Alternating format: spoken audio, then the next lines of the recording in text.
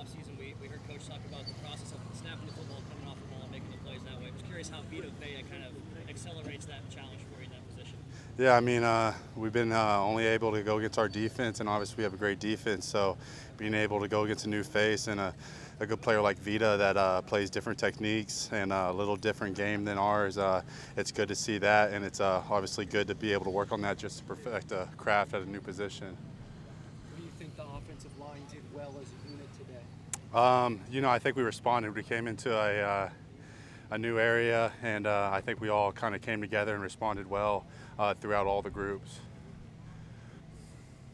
What's Vita Vea like to go against? You know, he's an Islander, so he's a big old hunkered down man. He's down to the earth, so you just got to get low on him and get under his pads. But he's a well-respected player, and he's a great player, and I love being able to go against him just to be able to fine-tune yourself, you know. What's the intensity? What's the difference in intensity when you can practice as opposed to real game? You know, I would assume it's pretty close. I mean, it's obviously pretty close. I mean, we're all super competitors, so just to be able to go against somebody you don't know, and there's always those nerves, and there's always that level of competition. And so, I mean, this is the highest level, so obviously we're going to compete at the highest level, and so it was good work today. What's your level of confidence at center at this point? What have you been doing for the snaps? I'd say I'm fully confident in it. Definitely over the past work we've been able to do, I think moving into the season, I'm fully confident as I have been at any position prior to the season. What's a snapping situation? Obviously, they're not errant snaps, but they're not ideal snaps from a target standpoint. How do you get that corrected? That's kind of harsh.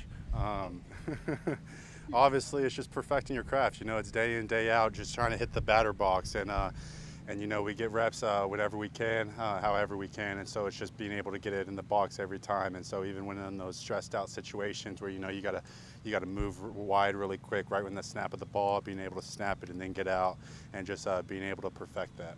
Connor, how has Frank Smith helped you, I guess, transition to center? I guess Mike told us the other day that he was Roethlisberger's center in college.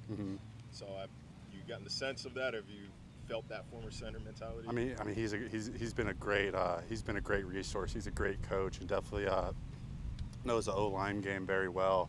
And so, I mean, biggest thing he said to me was like Avatar, like that connection to riding that horse. That's what me and Tua got to have, and so that's what we've been forming and feeling that. But he's a great coach, great resource.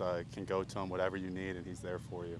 How much has that connection grown in just the 10 days of camp? Tremendously. I mean, just being able to know the guy you're playing with, and definitely when you're under center, you got to have that connection so you know where to put lace and everything. And I think we're getting that and growing that. Nice to have Michael Dieter back, and how did he look today? He looked good. I think he was really excited to be able to get back out on the field, and we obviously missed him. He's a great. I mean, he's a great person. He's a great contribution to the line, and I mean, we needed him out there, and so I think he did very well. Coach, One more, we got Tua. Coach McDaniel mentioned before practice that the Bucs defensive front has a high penetration rate. What did you notice coming into these practices, and what did you notice today relative to how they try to attack and how the offensive line can counter that?